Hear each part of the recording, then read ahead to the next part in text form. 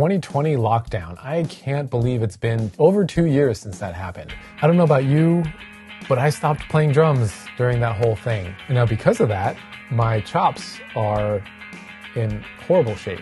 My endurance is not that great. My hands are slower than they used to be. I don't really ever have to play that fast for any of the gigs that I do. But I would like to be able to do that. So if you're kind of in the same boat as I am, if you have lost your chops because of lockdown, or maybe you played drums years ago and had to drop it for whatever reason, family, you moved somewhere where you couldn't play, whatever the reason is, let's kind of build up our chops together. What I think we need to do is get into a habit, and that's really hard. So if you want to go on this journey with me, let's continue, let's talk about it, and let's try to figure out what we can do. So the first part of this, let's have drumsticks nearby, wherever. Let's say you spend a lot of time on the couch when you're not at work. Put some sticks on the couch. So when you're watching, you can just kind of, air drum. And even that is going to help. If you just kind of do some air drumming, like I have a stick here, if you just kind of do some air drumming, you're going to feel that here, just that kind of stuff. You can tap your feet like that too, you're going to feel it. Let's start off kind of slow, especially if you haven't played in a really long time. Doing things like that, you're going to get sore. So don't push it too much. Pay attention to your body. If you're feeling pain, settle down, stop for a bit maybe. If you're feeling like burning, like muscles working, that's okay. Still, don't overdo it. But first step, let's have some sticks nearby. Pick them up whenever you can. Second step, listen to music. Listen to music that you like. Listen to music that you have played along to and or want to play along to.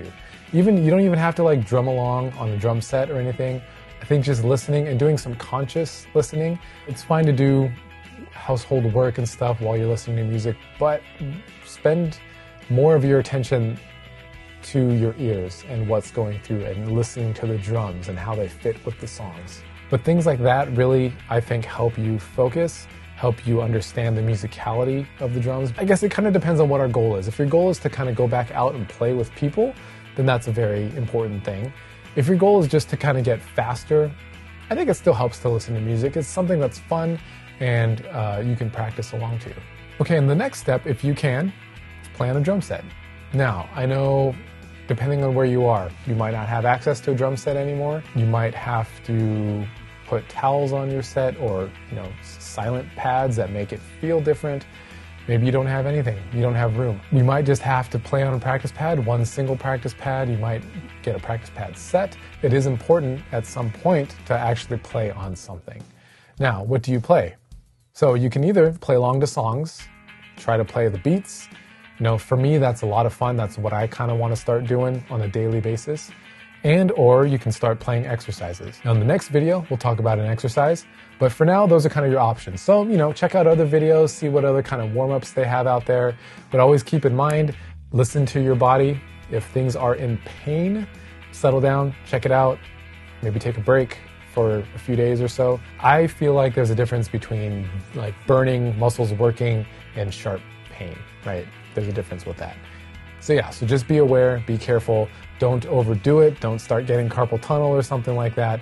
You might be really eager because maybe you haven't picked up sticks in a long time and you remember it's really fun, so you play 3 or 4 hours and then the next day you're in all sorts of pain. So just be careful with that, all right? And let's try to get back into drumming together. I'm sure I will fall off the bandwagon at some point. You might also, but let's just kind of try to encourage each other, keep on going, and just remember the end goal, whatever that is for you. For me, I want to be able to play as fast or faster than I could back in the day. I want to be able to play clean. And if for some reason at a gig I need to do some crazy 30-second note runs, I can, which will probably never happen, but I just want to have that ability at my fingertips if I need it. So that's it for now. Let me know how it goes, and I will hopefully hear from you, and you will hopefully hear from me next week.